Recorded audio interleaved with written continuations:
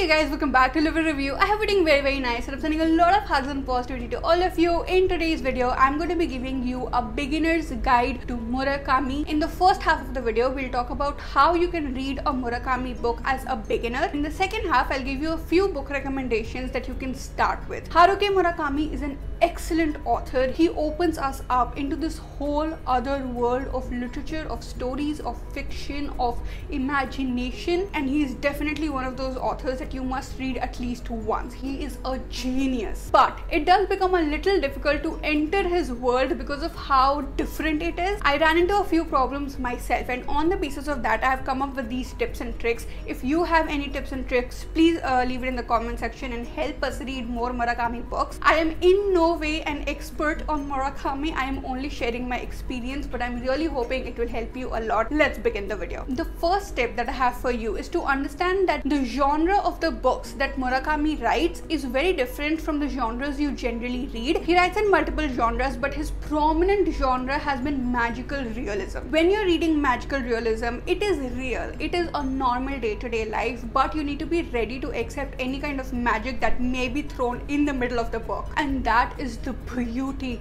of the genre. As kids, when we don't know the real world completely, we have this insane imagination within us and we use it on our day-to-day life. But as we grow older, that imagination subsides and those stories go away from our minds. When you read magical realism, that is what comes back into your mind, and it is so important to experience magic in a day-to-day world. However, it is very different from a fantasy genre. In the fantasy genre, there's a whole world that's completely magical or mystical or mythological, whatever it is. It's a whole world. With magical realism, you have your normal day-to-day world with elements of magic and mythology in it. It brings me to the next tip. Be prepared for these elements. Be prepared to see supernatural elements. Be prepared to see magic in your day-to-day life. The biggest challenge for me, especially a non-fiction reader, was thinking how it is so not possible for such things to exist. It is so not possible for a person to look like a human being and at the same time be a ghost. It is so not possible for you to cross a wall and enter a whole other world. There are so many things that were not acceptable to me, and because I did not know anything about the genre or anything about Murakami books, it was very difficult for me to accept all of those things. But acceptance is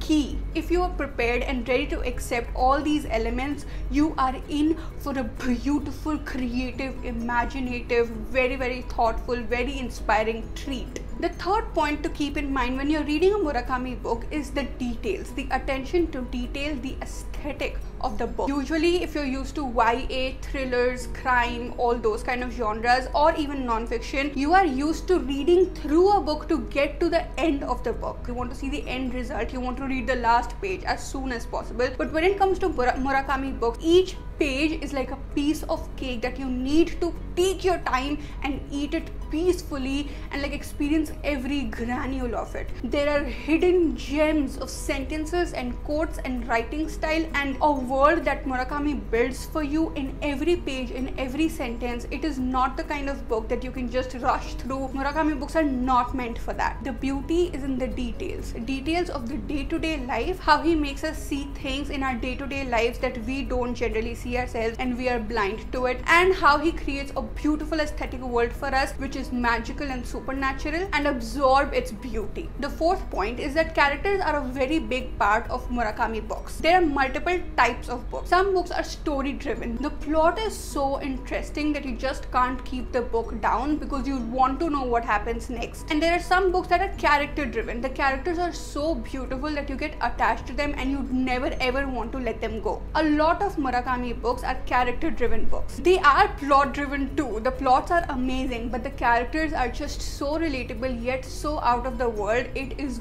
gorgeous to experience them in your mind. Also, the characters are what keep the balance. Everything going on in a Murakami book is so crazy and insane. There is weird shit happening and you're like, oh my god, like so much is going on. But the characters are so consistent, so beautiful throughout the book that they become your anchor. You're able to hold on to them, become their friend and experience all the craziness with them. A lot of characters are people like you you, and everything that is crazy for you in the book is also crazy for them, which means that they are also experiencing those things for the first time the way you are experiencing them for the first time, and you embark on this beautiful journey together. The fifth point is that every Murakami book is a conversation in itself. It is never a one-way story that you read and keep. Your interpretations matter a lot. A lot of Murakami books are open-ended, which means you need to figure out what the ending is. It can be anything, and if you actually go on Google and try to search for endings explained and stuff like that, you will see that there are so many people out there who have read the same book, who have different perceptions, different interpretations, and they're all discussing it within each other. Murakami books form a community where people read, they come, talk about it, and become a part of that book themselves. That, I can say, as a reader, is so gorgeous. The fact that I'm not alone in reading a book, the fact that I am a part of it, the fact that whatever I think about the story, whatever I think about the characters matters. Me being part of that imaginative world is like everything. Last but not the least, the writing style is way beyond simple. Just like the characters are something that root you to the book, the writing style is also something that roots you to the book. There'll be all these crazy things happening, but it's written so simply, as if it is the most normal thing in the world. One bonus tip I have for you is you can think of a Murakami book like you would think of a dream that you have on a day-to-day basis.